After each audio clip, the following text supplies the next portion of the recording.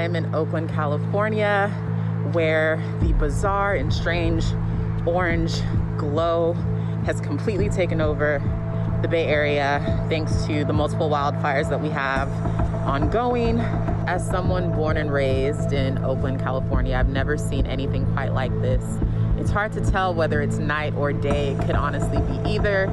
It feels a lot like the Twilight Zone. Wildfires have already burned through more than 2.5 million acres of land this year, the most on record.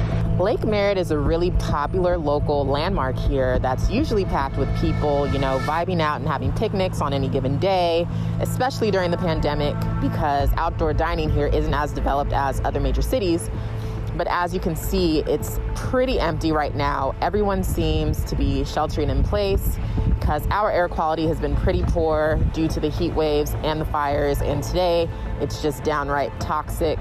Some locals told me that they were able to see it actually raining ash this morning. I kept getting so much ash that I kept to keep wiping my boots off and put more polish on them.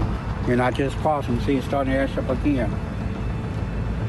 I could see from my window as I was waking up, and I was thinking I should just go back to sleep, but I didn't. And then it got more and more orange and looked more and more apocalyptic. Felt like there was a filter on the whole world. It was very disorienting.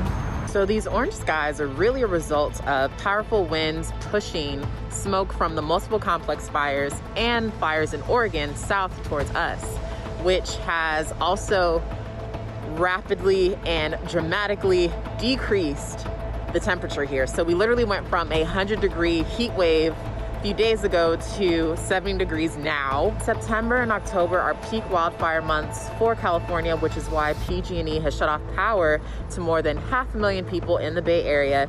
It is controversial, but they're doing it in order to prevent more fires during this windstorm that we're having. They also want to inspect the lines for damage, but they have said that they hope to restore power to everybody by end of day Wednesday.